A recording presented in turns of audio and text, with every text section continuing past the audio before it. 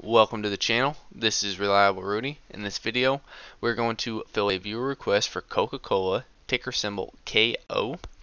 Now, I've never really looked into Coca Cola that much, but I'm sure it's a pretty fundamentally sound business, and I say that because they have a global presence. They have a large moat. They have a competitive advantage over their peers. So it's going to be very interesting to see what these financials hold, but nonetheless, I'm not a financial advisor. Everything in this video contains only my opinion and is for entertainment purposes only. I have no individual holding in KO. I have nothing to gain, nothing to lose, simply stating my opinion. I probably own it in my index fund, so that is a sole tie. So going into the financials, a little disconnect from the PE, a little disconnect in profit, a little disconnect in free cash flow. Price of sales, definitely a little bit high. Gonna have to pay a premium for this type of company. Competitive advantage, large moat. You're gonna have to pay a premium for those types of companies. But matching the price of sales up to these gross margins and profit margins, I'd want to see these profit margins definitely higher for this type of price of sales. But that doesn't mean that's going to be bad or overvalued. That's simply just the way that's set up right now. Who knows? But return on asset. Pretty solid. Return on equity, extremely good, 41%. This is shareholder value, the money that they get from shareholders, issuance of shares, buyback of shares. Very solid value. Coke, I would probably say Coke has been buying back a ton of shares through this time period. But is this a good time for them to be buying back shares? I don't know if I want to see them buying back shares up here, especially with a large price of sales. That's kind of an indicator to me that it is probably a little bit on the higher side, but you got to think, high inflationary times, the companies with a competitive advantage, that pricing power, are probably going to prosper in times like this, and the stock price is held up pretty good. You're sitting back collecting a dividend. Now this dividend, 7.5 billion in dividends paid. Matching that up with the free cash flow year to date, that's around that 70%, and the 5-year average, that's around that over 90% payout ratio. So we're gonna have to definitely check in on the dividends, see if it's growing, and see if they're buying back shares. If they're buying back shares, you have less shares to pay out a dividend to, so that could lower the amount of dividends paid. So a few things that we need to look into off of first glance, but let's take a look at the 8 pillars. Oh man, I was not expecting to see that they were issuing shares. That we're definitely gonna have to go look at the shares and see if that trend is sort of changing, or if they're starting to dilute shares even more, possibly. I mean, stock price has been holding up here pretty consistently since April. Yeah, I want to see the shares for sure. We're gonna touch base on the debt now. Matter of valuation with this 8th check mark and the first check mark, matter of valuation, but that doesn't mean that it's overvalued. So we are gonna touch base on a few things. Let's start with the shares outstanding. Actually, let's go revenue. So huge increase in revenue right here, pretty consistent. Now I can see they were actually decreasing consistently. Let's go look at the previous year. So now we're in 2012 right here. Oh wow, man, guys, you could have FOMO'd into this. Look at this growth. Boom, boom, boom, boom, boom, boom, boom, boom, boom. You could have said, oh man, look at this growth. Let's FOMO into this. How much, in the year 2012, how much did Coca-Cola have to grow? Like, how much more could they possibly grow and sustain this revenue growth? You see how easy it would have been to FOMO into this? Guys, look at that. And what did they follow this up with? Decrease, decrease, decrease, decrease, decrease, decrease. Okay, they held flat. Okay, now we're starting to get that increase again. Like I said, when you're in every single global market, you're going to have to be doing stuff with acquisitions, selling off brands. Now, Coca-Cola, I'm sure they have tons and tons of brands. I'd want to see them selling off parts of their business to bring in that extra cash, and then I'd want to see them making acquisitions that are going to get better value for. So they're selling off brands that they've got value from over the course of a long period of time, and they're selling them to a competitor to get cash for it. And then they take that cash, and then they maybe make an acquisition in a department that is going to prosper more. That is what I want to see with Coca-Cola, but we haven't got to the acquisitions yet. Cost of goods sold. So high inflationary times, guys. Look at the cost of goods sold right here. You see this increase in cost of goods sold? Now look at the revenue with it, increasing right along with it. But matching that up with gross profit, the gross profit is still increasing. This is what I was talking about with the pricing power. When they have that pricing power, competitive advantage over their peers, they are still actually increasing their gross profit. So that is not as much of a red flag, but you can still see this decline over the last 10 years. That's very interesting. So let's go look at the shares outstanding. Oh, guys, issuing shares over the last 5 years, they are not moving this trend. They've been issuing shares, and look at the years before that.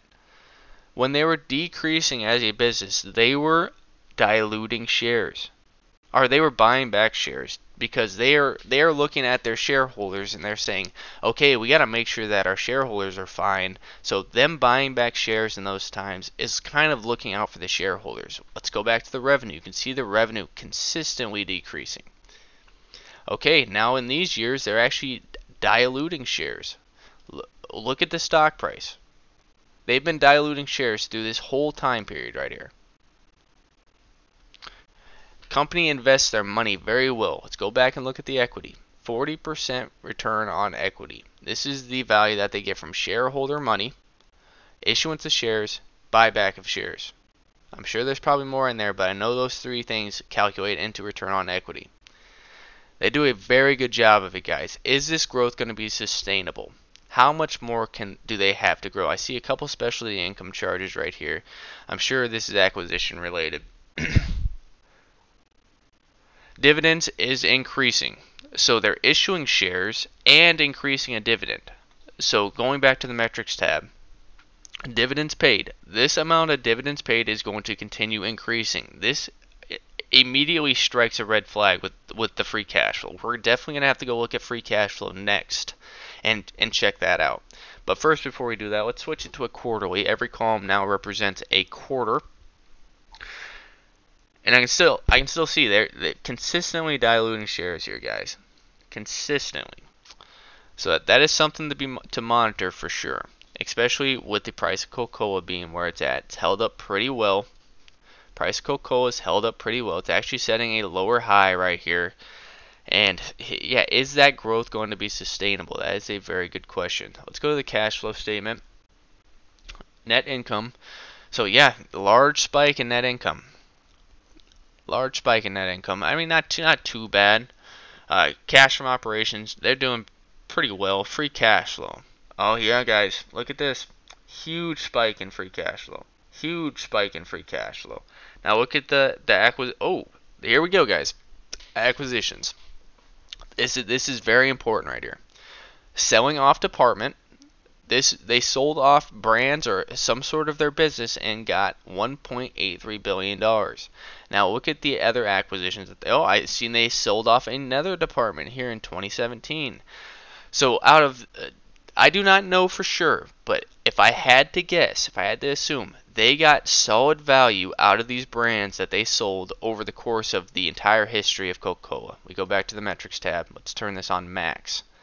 I'm sure they got very solid value out of those brands, and now they're selling those brands to get cash. And they're using that cash to make other acquisitions. So I'm sure in their minds, these were struggling departments that weren't as profitable for them. They're selling those off, and now they're making acquisitions in departments where, okay, maybe there is value here. So a lot of acquisitions that you're going to have to look into, and also the selling of their departments. So got to go look into those for sure. What else we got? Repayment of debt, issuance of capital stock. So they're issuing shares and buying back shares. So they're doing both. That's where you see that high return on equity. They do a very good job of it. These guys definitely know what they're doing with their shares. 100%. The last thing we're going to look at in terms of financials is the debt metrics. So I can see a little bit higher on the debt, but is Coca-Cola going anywhere? Guys, let's be honest. Is Coca-Cola going anywhere? Total assets, 93 billion. I want to see total liabilities less than that. Okay, so they got a current ratio of around that 1.4, 1.38, if I had to guess. I don't know. Total long-term liabilities 47 billion. Their 5-year average free cash flow, even though with the two pretty high increases from 2020, boom, boom. 5-year average free cash flow 8 billion. So yeah, it take about 6 years for them to pay off that long-term liabilities. But like I said, I don't think Coke's going anywhere. Yeah, pretty interesting stuff in the financials. I'd say nonetheless, it's still a pretty fundamentally sound business. I'm going to be very interested to see. Oh yeah, that return on invested capital. We didn't look at that very much. So yeah, they do invest their money very well, right around that 5-year average. Let's go and check up on that. So KO. Return on invested capital. Yeah, they do a very good job now. A very bad year in 2017. But right back on track. Yeah, I'm not worried about their ability to invest their capital, especially when that return on equity is like that. And let's look at the revenue real quick. KO. Coca Cola. We'll skip that part. Yeah, we're sitting at around 11 minutes. We're probably going to wrap this video up. In the next video, you can expect me to make a video on the valuation for Coca-Cola.